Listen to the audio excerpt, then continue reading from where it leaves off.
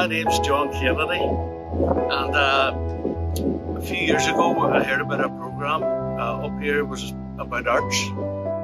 My name's Kathleen English, and I got involved with art and pottery through the Bogside and Brandywell Health Forum.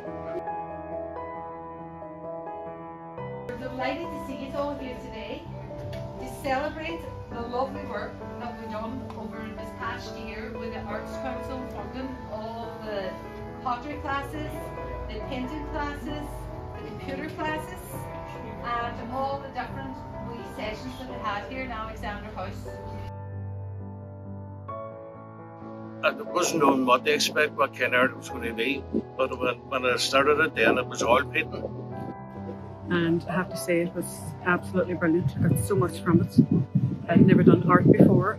I didn't know it had art on me, that I could even achieve anything that resembled art. I'm not saying I'm an artist, but I can draw and I can paint, and it's wonderful, and it's just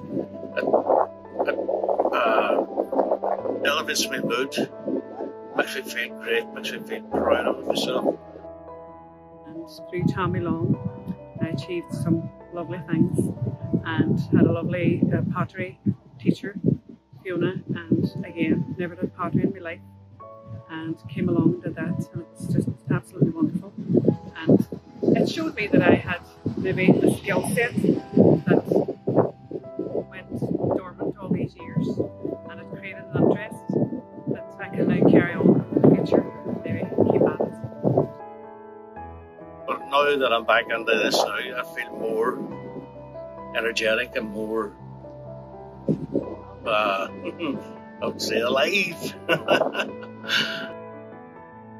So, just to celebrate the whole, I suppose, villa and the project, we have the Ulster Orchestra here today, and we're very privileged to have you here, and we are delighted to see you in the community and here within Alexander House. It's a great opportunity for us as community workers and residents to see the Ulster Orchestra within this community setting. So without further ado, as I say, I'd like to thank you all for coming, and I'll hand you over to the lovely orchestra. Thank you.